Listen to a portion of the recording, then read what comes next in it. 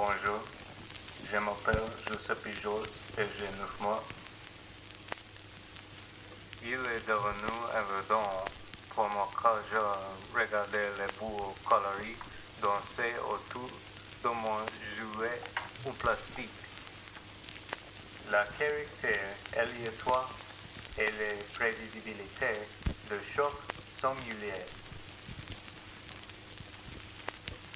Je ne voulais pas que mon prochain film d'anticiper et je ne voulais pas être catalogue dans un rôle particulier.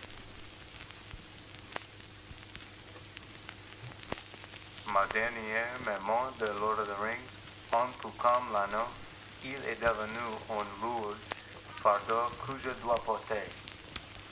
Ce est aussi un rappel que nous devons se efforcer pour l'unicité et ne pas nous répéter.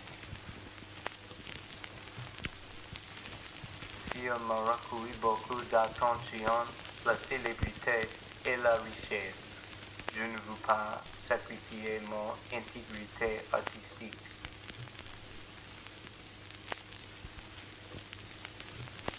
Donc si je viens ici aujourd'hui à la Plume, Pennsylvanie, où ma mère et la père ont trouvé l'amour.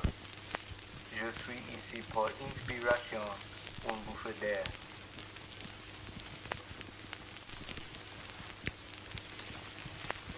Je ne sais pas si je crois dans les phénomènes immatériels de la mort, mais il est difficile de le nier quand il crée la vie.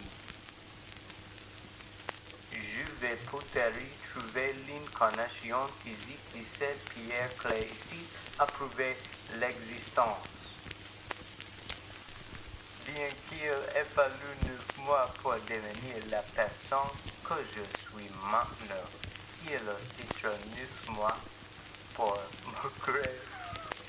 Le total de 18 mois au moins, selon la propre Nosferatu.